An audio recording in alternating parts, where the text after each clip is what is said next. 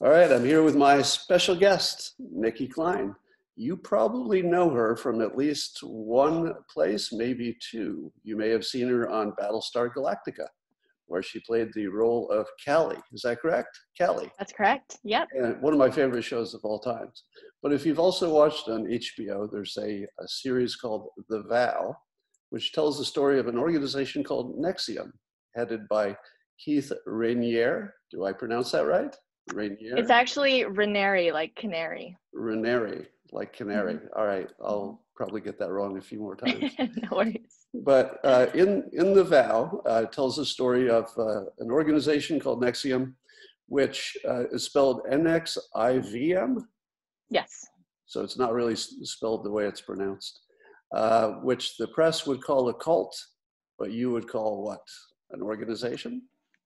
Yeah, a personal development organization. Well, actually, that's a rabbit hole on its own merit, because NXIVM was an umbrella company for a number of other companies and initiatives, and the media really kind of took that label and ran with it. And obviously now when you literally Google the word sex cult, you get NXIVM and vice versa.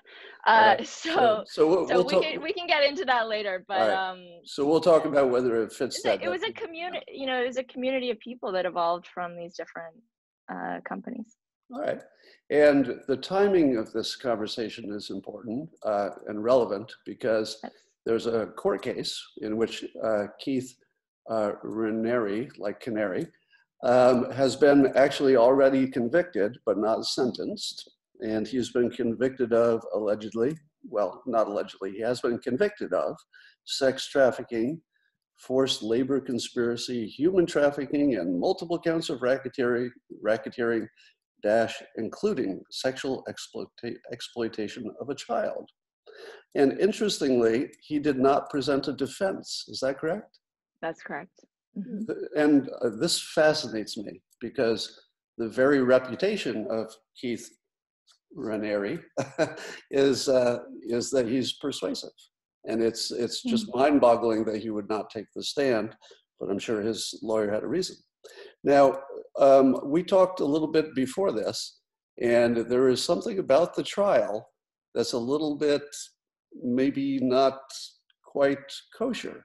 Maybe a little something that raises an eyebrow, maybe a little something that would make you ask a little more questions, a little something that in our world of fake news and nothing is quite the way it seems, this simple act of a trial in which evidence was presented, a verdict was reached, may not be exactly what you think it was. And I'd like you to tell us about that. I will ask you some more questions about NXIVM, but I want to jump right into, there's a piece of evidence that was very important that may be a little bit sketchy. Tell us about that. Yes, thank you for giving me the opportunity to talk about this. I think it's one of the most important things. We live in the United States. We have a constitution, and due process is an integral part of that. And there are a number of things, starting from the beginning of the investigation to the way Keith was essentially kidnapped from Mexico and brought to the United States to be handed over to government custody, and handling of so-called evidence and how things were presented at trial that were unkosher, I think is an understatement. I think a more accurate word may be criminal. A more commonly accepted word is improper on the part of the prosecution. Let me add this little bit of context, if I have this right. Please. There were a bunch of charges that, if you were an outsider looking on, and I watched the entire episodes of The Vow, and I got all the way to the end, and I didn't see a crime. I didn't even see an alleged crime. And that was supposed to tell the whole story of the NXIVM thing. And I thought to myself, well, what am I missing? Where's the crime part? Everybody was doing, what they wanted to do with full information, according to the Vow. Yeah. And then I started, looking into it a little bit, and there are a number of things about people being forced to do things that really fall into this gray area about free will. Like, are you really being forced, or did Right. you know what you were getting into? We'll talk about that. But Yeah. here's my point for context. Among all of that gray area, that maybe a jury could have said, I don't know, maybe that was just their choice. Mm-hmm. There was one hard piece of evidence that probably prejudiced the jury, so that all that other gray stuff turned black. And that's that one piece of evidence. Tell us how credible that is, and what it was. Absolutely. So the piece of evidence that you're referring to, and thank you, that was exactly on point. It was for under the racketeering charge, the possession of child pornography. And it was from a hard drive that it has been newly discovered was tampered with. And I'll explain what that means. Basically, first of all, the FBI agent who was questioned on the stand for this piece of evidence admitted during the trial that the drive was accessed by some unknown person, and it was altered. The files on the hard drive were altered while it was in FBI custody. They don't know who did it, and they don't know what they did, allegedly. So that is in the trial transcript and can be found. Now, based on that, we inquired more deeply and we asked experts in the field. These are people who have patents and written books on the type of file fat system that this hard drive used, and are experts in this type of metadata and what would constitute tampering. So what they found is that basically, in their words, there was heavy tampering on the device. And the specific metadata that was changed and why it's relevant is that the FBI or the prosecution used the dates on these photos to allege that the woman in the photos was underage. And that was the only piece of evidence that they presented to really provide in their mind, this like slam dunk, basically, to prove the charge. But was the photo of an underage girl, was she engaged in something on the, was it a photo of in the photo? Yeah. It was a nude photo. Nude photo. Okay, so that's bad enough. And what was the alleged age of the person? 15. And is that somebody you know? Yes. And to the best of your knowledge, was that a real picture that Keith really had on his laptop? It's hard for me to comment.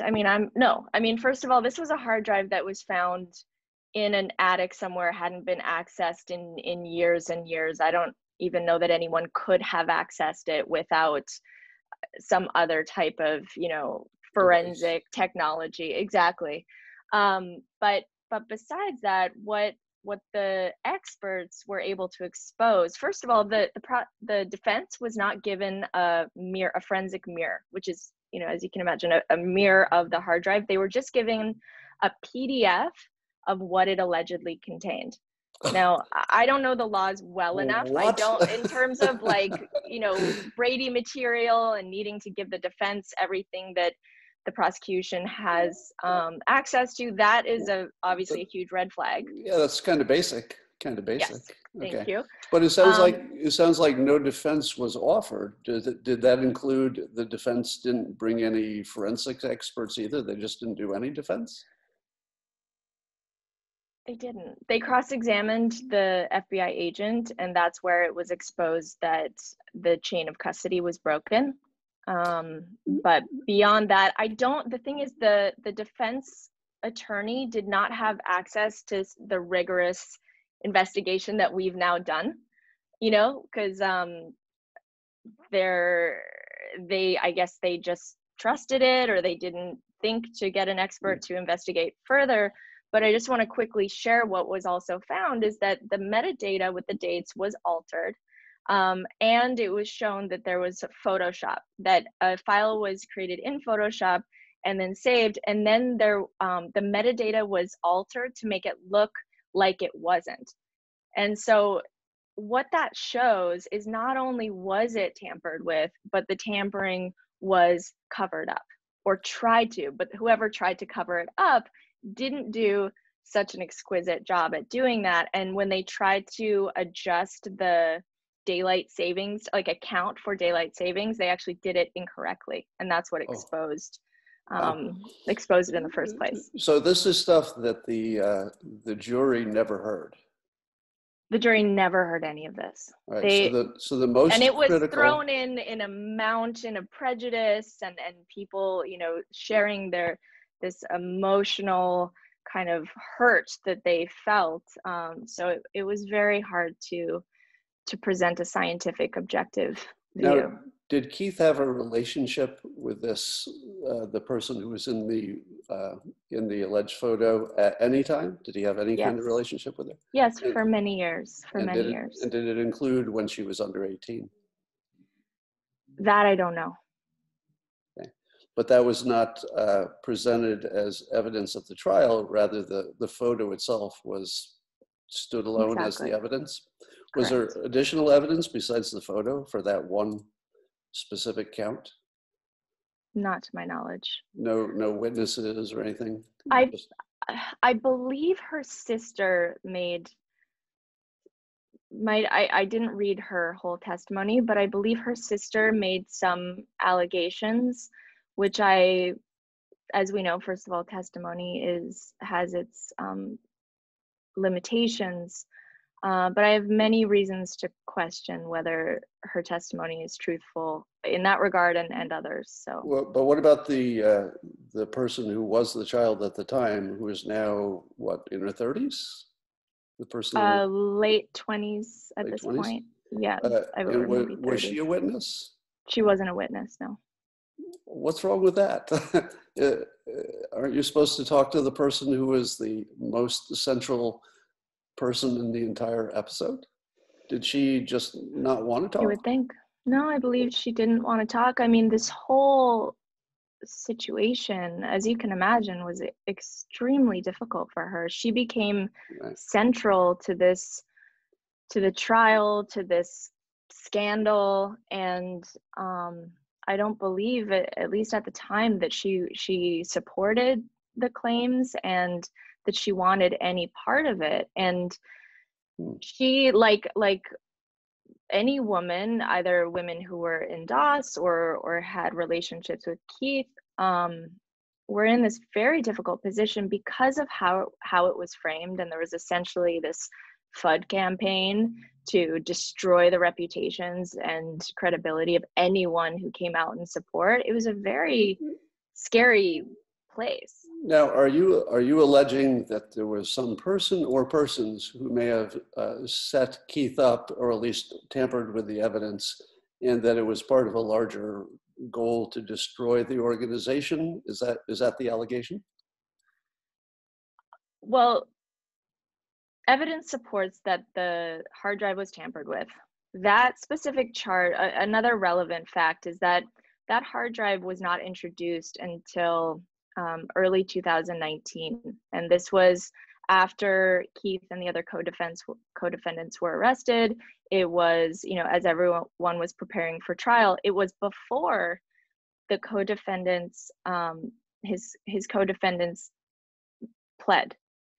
And I believe that was kind of the straw that broke the camel's back for them, because before that, everyone was like, this is crazy. And I was part of this because I was, I guess what they call an unindicted co-conspirator. It's very strange. But, we'd have meetings together and talk about the case, and we were ready to fight because it was so wrongful. DOS was so misunderstood. Everything was being talked about in this way without any context. And we were ready to set the record straight. But I think that piece of alleged evidence really hurt Keith. It hurt other people because they thought it was undeniable. What we're seeing now is that it was completely fabricated. So in a way, that piece of evidence removed the ability for other people to defend him, wouldn't you say? Because nobody wants to defend the guy who was that photo. No, and of course, like, I would never support someone who I believed committed an act such as this, and I don't support, you know, on the record, I do not support any type of abuse of women, of coercion, of not just women, of any person. It goes against everything that I believe and I stand for. But I do think that people were just put in this terrible position because of the nature of the charge and what they thought was evidence of it. Now, neither of us are lawyers, so we probably can't answer this question, but does this new evidence give any opportunity for a new trial or for Thank you for asking. So we as citizens, as people who care not only about Keith and what happens to all the people we care about in this situation, but as people who care about justice, feel that this needs to be addressed. This cannot just get washed up in the mountain of hate and prejudice that is against Keith and anyone who supports him, because what we have is undeniable evidence that due process was corrupted. It was violated.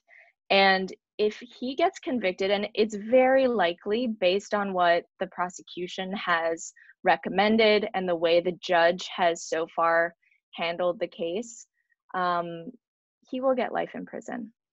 If sentencing happens on Tuesday, he will get sentenced to life in prison, and it will be on complete prejudice because is the trial, is it upstate New York? What location? No, it's actually Eastern District, which is includes Brooklyn. Okay, so I was wondering about the nature of the jury and whether they were conservative by nature or not. Question. Do you know anything about that? I mean, if it's New York, they're probably left-leaning by nature, I would think. You would think so. I believe there were a number of very conservative people, and I know they had to adjourn for a Muslim holiday because I think there were at least a few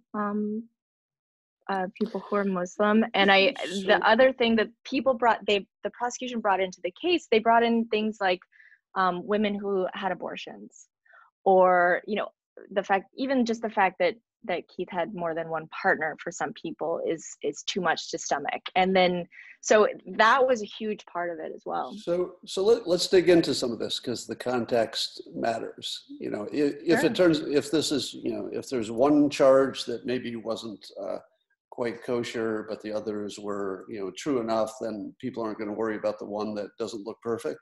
But if the one, if you don't mind me just addressing that point very quickly, because I think it's a problem, and this isn't exactly what you're saying, but it's just an opportunity to address that. You know, we can think someone is a horrible person and maybe they've done something bad over here, but if we overstep the law and violate due process to convict them just because we think they're bad, we corrupt the whole justice system and we deny everyone of their rights. So I agree with you from a human standpoint that, like, people's view are going to be like, well, okay, there's this piece of evidence, but he did XYZ and he's a bad man and I don't even care what happens to him. But I would hope to inspire people to reevaluate that position, because it's a slippery slope. Yeah, my audience tends to skew conservative, and they're big on the rule of law and the Constitution. And I'm pretty sure I could speak for all of them that if somebody hasn't actually broken a law, you don't want them in jail, even if they've done other things you don't like. I think everybody agrees with that. And I want to clarify, I'm not defending anybody. So if it sounds like it, what I'm trying to do is just show a complete picture. If that sounds If that sounds like a defense to anybody listening, that's on you. I mean, you, the listener, not you. So let's continue. I've got some specific questions to drill down. Number one, the definition of a cult would be that you can't leave. Did you Right. feel you could leave, and did other people leave? I absolutely felt I could leave at any time, and many people left and came back or didn't. You know, Yeah, over 17,000 people took executive success programs, which right. was and some people loved it, and moved to upstate New York because they found it so valuable and meaningful. Well, I moved out of upstate New York because I found it not meaningful and not useful. So maybe I would have stayed if that was Yeah, there. exactly. All right, next question. We're drilling down to find out if it meets the definition of a cult. So far, Christianity would fit that definition, right? Because you could be a Sure, Christian, but you could leave. So sure. that's same situation.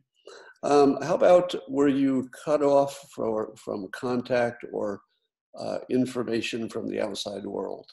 Were you Never, just were you? never. In fact, my relationships with my family, I was able to have a relationship with my father and specifically help him through his addiction and help him be healthy before he passed away because of all the work that I did in ESP and exploring, my part in it and forgiving him and things like that. So it's quite the opposite. I think there may be people, once they start examining their beliefs, where it affects relationships. I'm sure you understand this, where, we do a dance with people we're close to, especially. And sometimes when you start seeing other ways of being, that can create a dissonance. So Right. that, I think, maybe happened for some people. For me personally, my relationships only got better, and I have friends all over the world who have nothing to do with ESPN. I've never taken it. But did Keith ever say to anybody, or did anybody senior in the organization say, "Don't talk to those outside people"? Don't talk. What about the Catherine Oxenberg and her Luxembourg, daughter yeah. and her Yeah. daughter India? Was that her name? Yes. Because in the vow, the series about it, it showed the mother trying unsuccessfully to contact her daughter, but it also looked like it was just a mother-daughter situation. There Well, wasn't that's any. interesting. And there's another side to that, because I was with India during that time, and she tried so many times to invite her mother to come visit her, to see her life, to say, look, it's not what you think. Please come. And her mom never Now, came. now that was not in the vow, was it? There are many things that were not in the vow. I could spend hours, and I promise you, it's way more interesting. So maybe All right. I was joking about doing breaking the vow. All right. So we don't have. So you do have access to other people. You're not discouraged from talking to other people. You could leave anytime you want. So in terms of it being a cult, it's not.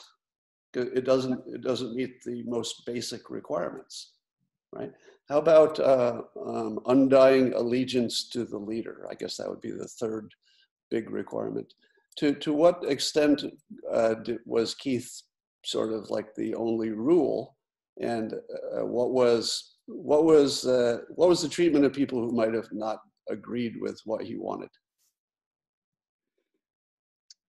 A lot of people didn't agree with what he wanted, and Keith would be the first person to say he accepts and welcomes all criticism and all feedback, and he never asked anyone to call him Vanguard. Like that was a title that was determined within the context of a specific program, like any, you could say company or school, there are titles, but he was Keith, and he was a very So approachable human person. given that it was executive self-improvement kind of a program, it would be weird if the head of it did not practice, listening to people and, incorporating Of course. feedback. Yeah. Um, Now, the other thing that you don't see so much of in the vow, they allude to it, but they don't focus on it, is how useful the program was to the people who took it. In other Right. words, did the people who took it give feedback later and say, yes, this really helped me? Or did they say, it's a big old big old ripoff? What did people say when they took the courses? So I don't have the exact statistics, but there was an anonymous surveys given at the end of every training. And people's satisfaction, I believe there was a question on it that said, this is more valuable than anything I've ever done. Or it's worth whatever I could pay for it. Maybe the second tier was like, it was worth what I did pay for it. And then it wasn't worth anything. There are all the options and they were anonymous. So there was nothing to compel anyone to give one answer or the other. And the satisfaction of people, in the least, I believe that it was worth what they paid, was in the 90+ percentages. And I don't think people would come from all over the world, and these are educated, successful people, to something that didn't help them. 17,000 people went through the program at one point. Yes. I mean, that's a lot of repeat customers. I mean, I would assume that a lot of that were repeats. Yeah. Right, so where did Keith learn his skills? I didn't see, what is his background? Is it psychology? Did he ever study hypnosis? Give me a sense of where he learned the special stuff, the thing that made him be able to influence all these people in this way. Well, it's interesting to phrase the question that gave him this ability to influence people in all this way, because that wasn't my experience of him. My experience was he created a set of tools that empowered people to think more critically, to overcome limiting beliefs, to really understand their values and how they can conduct themselves in a way that's congruent with those values. So if people wanted that, he created a structure and a tool set that allowed people to do that. If they didn't want that, then, But what specific training, what was his, let's say, college degree? Was there anything relevant? His college degree, I believe, and this is something that's become like scrutinized too. People accuse him of like not being truthful, which I don't know why he would lie. I think he studied math and philosophy in school. He graduated early, like finished his university degree early. I don't know that the skills and the type of thinking that he used to create this structure was necessarily learned from a textbook. I think that he had certain awarenesses early on in life and is a very outside the box thinker. But he never studied hypnosis in particular that you know of? Not that I know of. No, he did partner with Nancy Salzman to create executive success programs, and her background was in hypnosis and NLP. Okay. So there we she, go. Found it. Yeah. I knew it was there. Yeah. I just didn't know where it was. I knew if I dug enough, I would find it. All right. Totally. So her background is in that, and I think he thought that because she was this committed student of like personal growth ideas, that he could work with her and help her create this new model. Yeah, and I don't know anything about hypnosis, so you can probably educate me. Yeah, so I'm a trained hypnotist. So when I saw Keith talking, I thought, wow, there's some influence or course he's taken, because his approach, it just had a fingerprint on it of somebody who had looked into this area more than a casual observer. And probably it was his partner, as you said. Well, and he might, I also don't know, like, I don't know where he got all of his influences to, to have the mind and the the way he does things. So now I should say, for the benefit of the viewers who are trying to now connect dots, because they're like, oh, we got people to do things that seem unusual to you. Maybe he was sort of a hypnotist or had one working with him, so therefore he was forcing people to do things they didn't want. But I'm here to tell you, you can't make people do things they don't want to do. Hypnosis doesn't work that way. And every hypnotist would be a billionaire if that were true. Well, that's the joke of this whole thing. Like, even the term brainwashing, if Keith brainwashed people, or if he knew how to do that, this wouldn't have happened. Like, clearly he can't, because look what everyone went and did. Everyone left and they destroyed it. Well, he certainly didn't fight back against the legal system, weirdly. So his lack of a defense is this gigantic mystery that there may be some reason for it that I don't understand. Maybe a bad lawyer, I don't know. Well, I think if anyone took the time to actually read the trial transcripts and was able to understand the elements of the charges that were made, they would see that there's no evidence of those charges.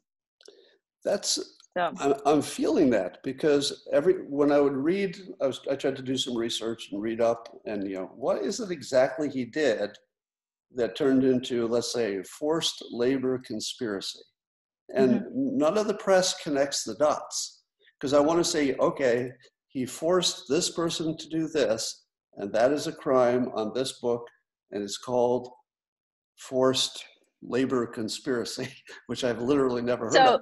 And there's something really missing in this story. It's really missing, first of all, because sex trafficking and forced labor are serious, terrible crimes that should not happen, and we should care about as a society. The woman who was the witness for forced labor, she did 4 to 5 hours transcribing a video. Oh my God. And she didn't have to do it. All right, so let's get into free will. I will start this by saying part of what makes me semi-famous is that I don't believe in free will. Now, the trouble is you can't run a society if you base it on that, because then somebody would do a crime and you say, well, they didn't have any free will, so we can't punish somebody for doing something they had to do. But you couldn't organize a society around that. So we keep with us this illusion that people have full control over their actions. But part of that is that we have to build our society around that belief, or it just doesn't work.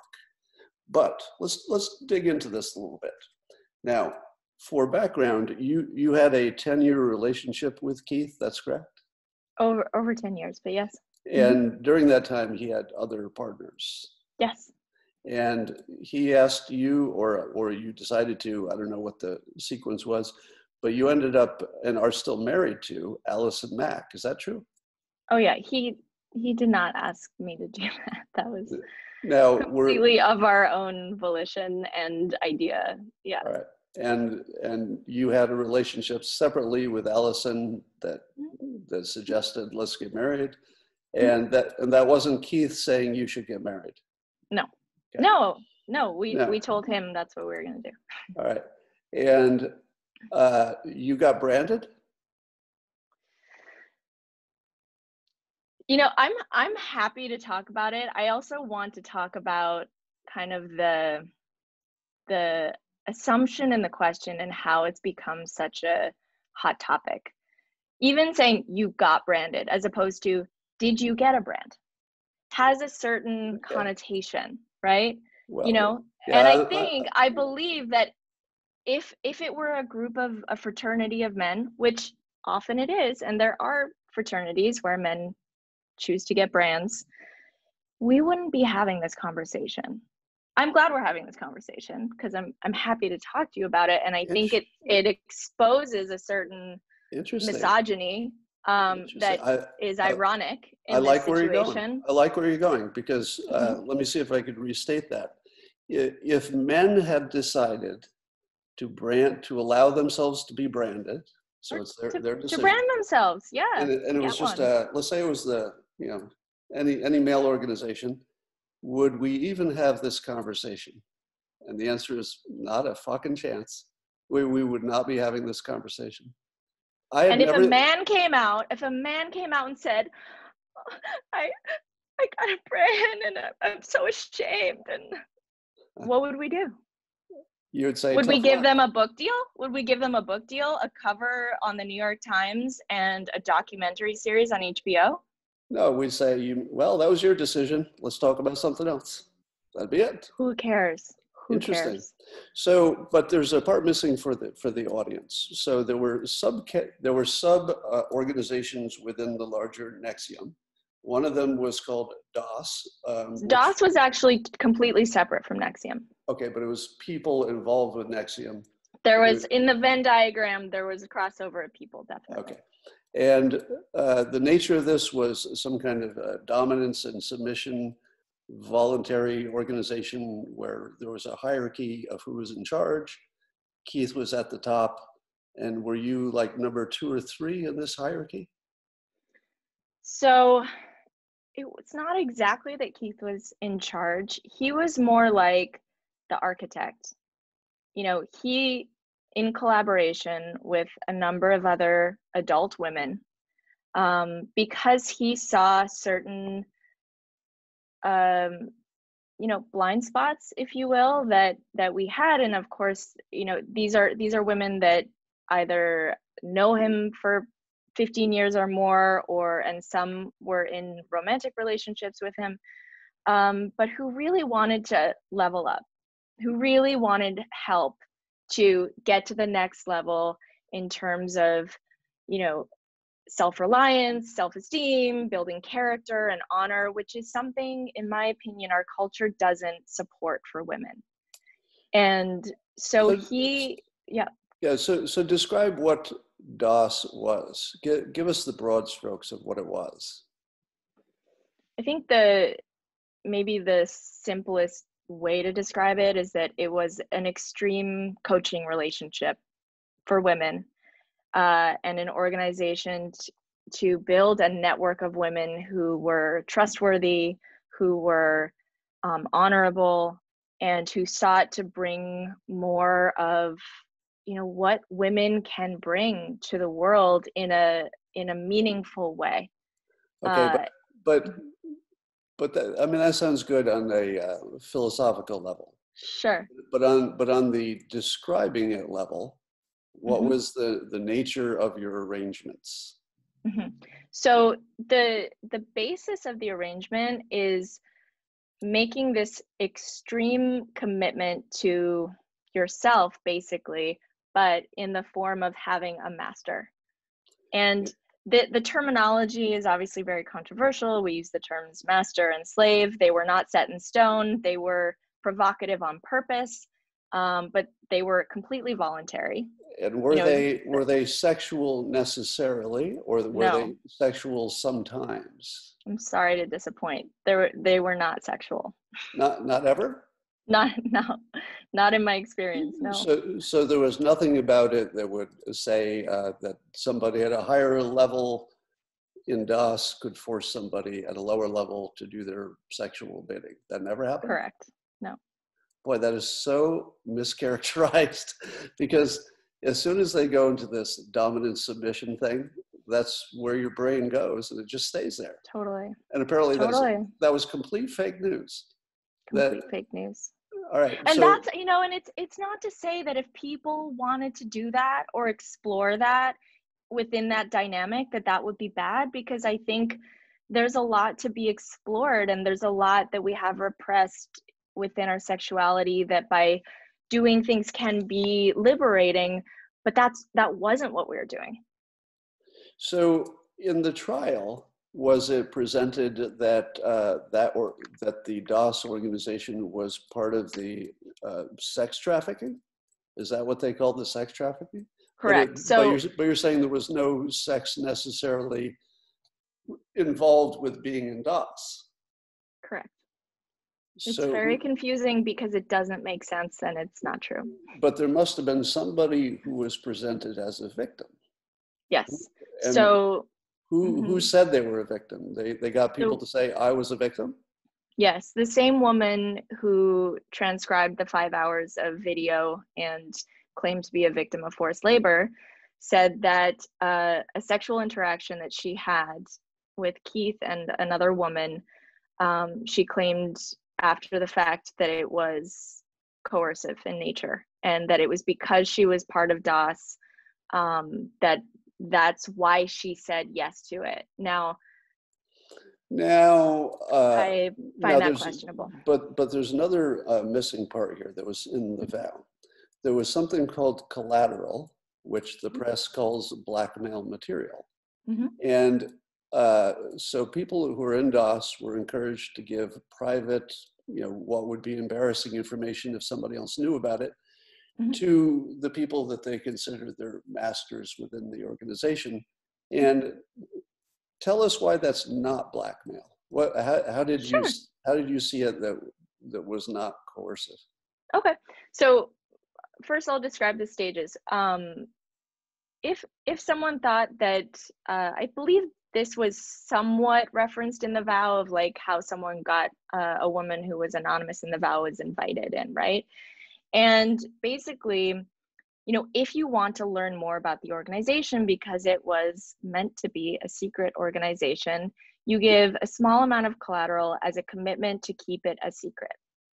That's it. So there's nothing, the commitment is only, I will give, maybe it's a naked photo. For some people, that's nothing. For some people, that's a big deal. So it was the person's choice, what was meaningful to them, and expressed to the person who was then going to share the secret information with them, that they were going to stand by their word. And I am nothing against women in any way, but they're not known for keeping things a secret. And so this in itself was an act of trust. And so then if a woman decided, then she's like, ooh, I want to know more, or like, that sounds sketchy as fuck, no thanks, she'd be like, bye, that's it, end of conversation. But no questions asked. Nobody was ever forced to give their collateral, any information. No, and they chose what it was that they gave. So then if the woman said, oh, this is really interesting, I trust you, like, yeah, tell me more, here's my collateral, then she would hear about the organization, and she would hear everything she needed to know, including that there was a brand, that it was a master-slave relationship, and she would have the opportunity to ask all the questions in the world to make a decision. So she wouldn't learn about the brand until after she'd given some compromising information? To learn about it, but before she said yes to joining. Okay. So do you think that members felt that collateral was really a blackmail, even though it wasn't presented that way? Do you think in their own mind they said, oh, I better do what I'm told? I don't think they did until it started to become a very specific narrative in the news, and they felt that their reputation and their lives would be compromised if they were associated with it. No one ever, like, here, and let me just give you some facts. Even women who gave collateral did leave. Even before it got the news, they left. No collateral to this day, to my knowledge, has been released, period, except for what the government has shared. Of course. There's nothing the government can't make worse. Was somebody forced to diet? That was one of the claims. Forced to survive on 500 calories a day, to which I say to myself, how do you force somebody to diet? I mean, what do you sew their mouth? There's so many problems. First of all, yeah, how do you force someone to diet unless you're just lock them in a cage or whatever? Second of all, I think, again, there are misogynistic undertones to this, because you look at, the CEO of Twitter is, promoting fasting, intermittent fasting, going on low calorie diets, and we're like, oh, let's give them a TED talk, they're heroes.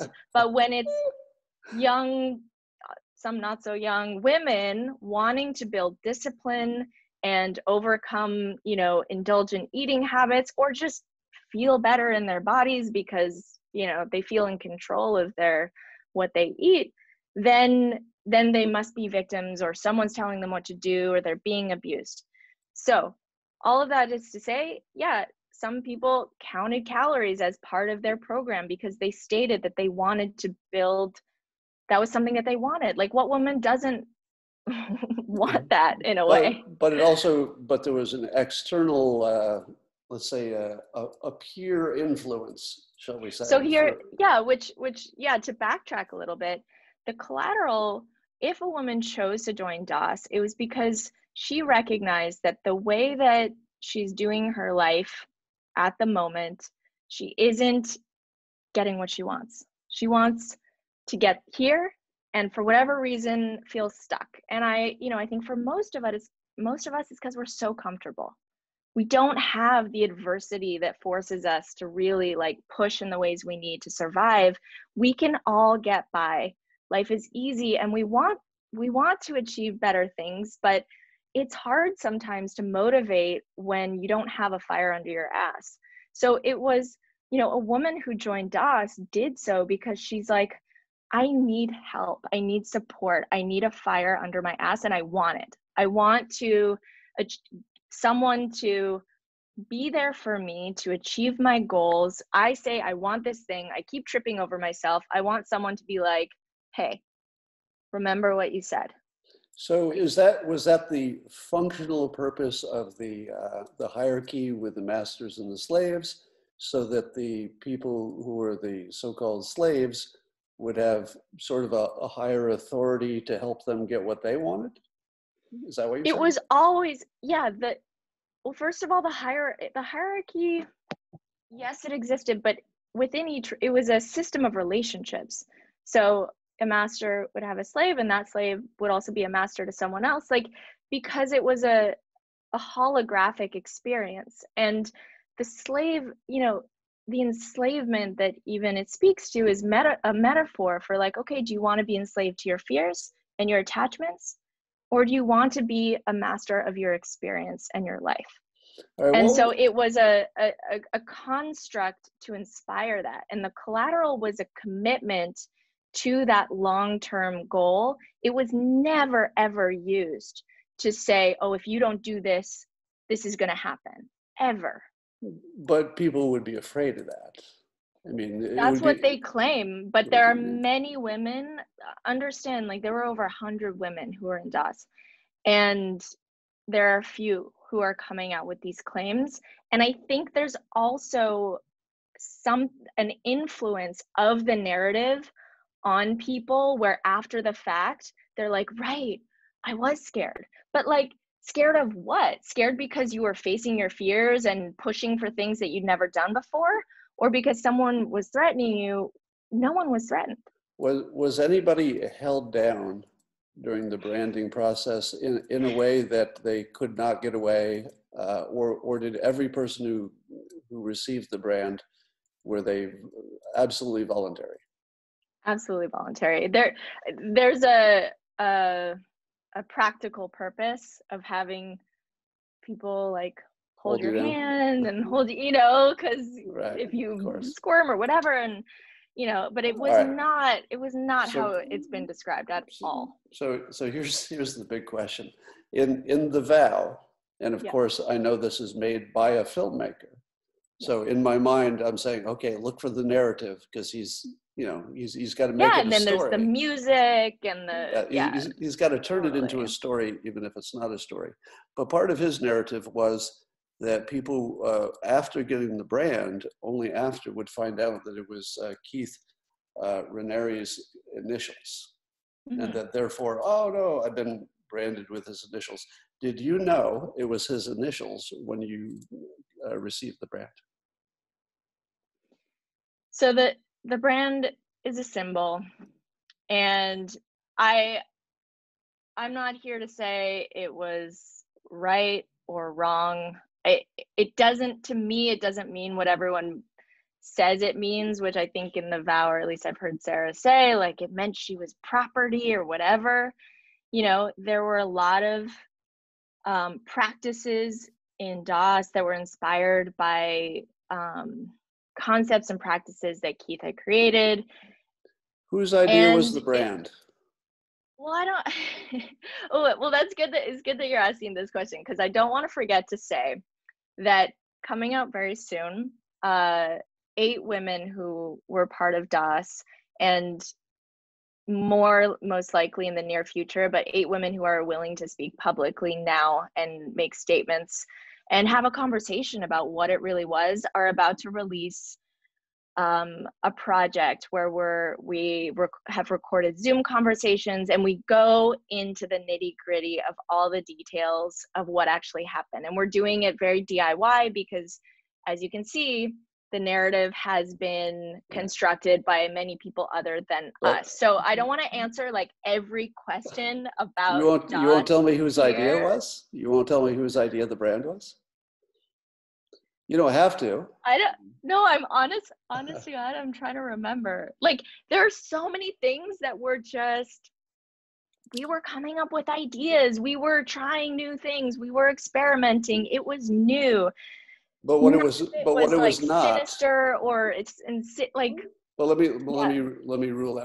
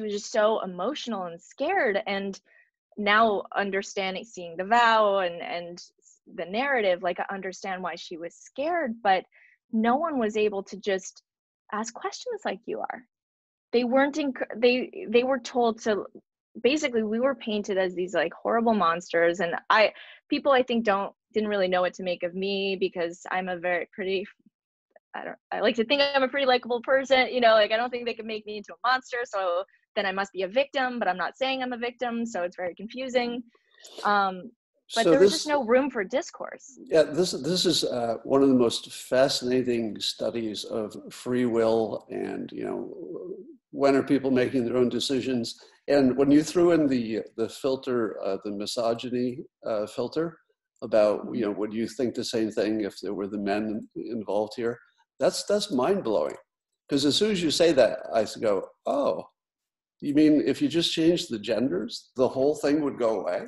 Well, change the genders on any of this. If a man said, "Oh, I had this sexual experience that, you know, I was blindfolded and, you know, someone performed oral sex on me and now I need to be protected. I need to not give my last name to even talk about it, and I I don't know want how, the person to go to prison."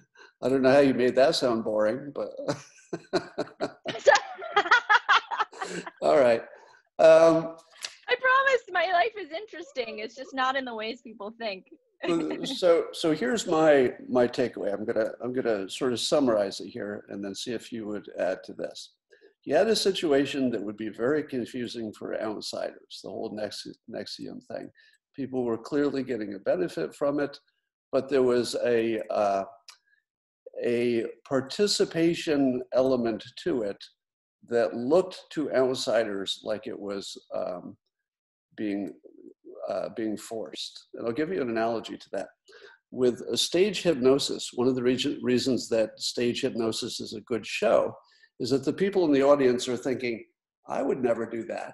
I would never go up on that stage and do those crazy things. It'd be too embarrassing. So therefore, the power that the hypnotist has over those people, and thank goodness it isn't me, but he has this great like brainwashing power over them.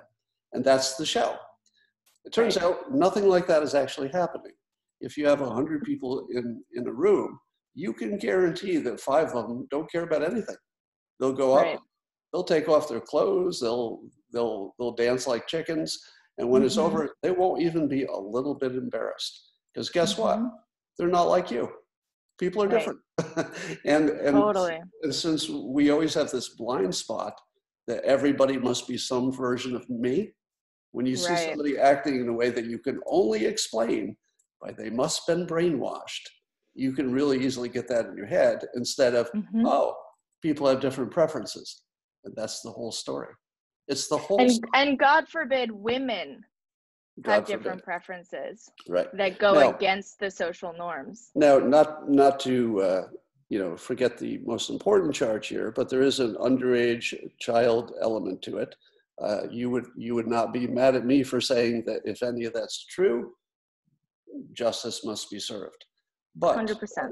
As you noted, there's a deep irregularity with that evidence that cannot be ignored, especially when you see how prejudicial all of the other stuff would make the jury. So I got to say, you've raised some real questions with me. You know, from the outside, we don't know what's real, right? You know, we live in a world of fake news. We don't believe anything. And we don't believe our systems anymore. We don't believe that the government is, not organizing a coup against the other side. We don't believe anything anymore. So when you tell a story that maybe there was a criminal trial, that there were irregularities, probably 10 years ago, I would have said, no, they're not. That's what people say. Everybody who's guilty says they're innocent. But in the last 12 months, the things you've seen about our systems that we used to trust are so disorienting that I hear your story and my reaction is, yeah, that could totally be true. Now, I'm not saying I know what is true. There's no way I can know that. But I certainly don't dismiss it. You've got a hell of a story. I hope I helped you tell your story, because as you said, and I hope everybody watching this agrees, that whether or not there's something in your life that you did wrong that must be punished, it doesn't mean everything else you did is wrong. And you don't want to bring all that in. So people either did something wrong and you can prove it, or they didn't, but let's not bring in the rest of their life to prejudice the jury. All right. Is there anything you would like to add? I think just, on that note, in addition to people from the outside seeing things that they don't understand because they do their lives differently, I think, what we really were trying to promote and stood for was personal responsibility and accountability and critical thinking. Quite not just accepting what we're taught to believe in social norms and the conditioning that we have when we're younger. And I think that our this sort of like victimhood, whether woman or man or whatever, or this reactivity we have in our world that's so pervasive. It's when you overlay that onto the situation, that's a big part of what has created the misunderstanding. And so I really want to thank you for the opportunity to have this conversation with you, because you clearly, well, even just acknowledging whether we have free will or not, we think we do, does it matter? I don't know. But being able to have this conversation with someone, and hopefully to an audience who also believes that they are either an agent in their life or they think they are, and that's enough. And to continue questioning, to really not just take things at face value, and to challenge that feeling deep down, because even though we know intellectually we shouldn't believe the media, we shouldn't believe the government, We do. we do. And Yeah. until it happens to you, like, I thought that I knew the media was trash and they lied, but until I saw an article that just flat out lied about me, I didn't get it. So There's a name for that. It's called the Gell-Mann amnesia. There was a physicist named Gell-Mann, that was his last name. And he noted that when he read a story in the media about physics, because he was an expert in it, he'd say, well, this is all wrong. I can tell this is all wrong. But he would say he would have amnesia, because the very next story he'd read, which was not his expertise, he'd say, well, that's probably right. What? Totally. But only the things he knows about are wrong every time, but everything else is right. So yeah, exactly. Once you live it, as you have, and I have, of course, yeah, it becomes real. All right, thank you so much. I'm gonna thank you. wind it down now. This was even more interesting than I thought it would be, and I thought it would be interesting. So thanks so much. And it was even boring too. So it was interesting even in that way. So thank you so much, and take care. You too.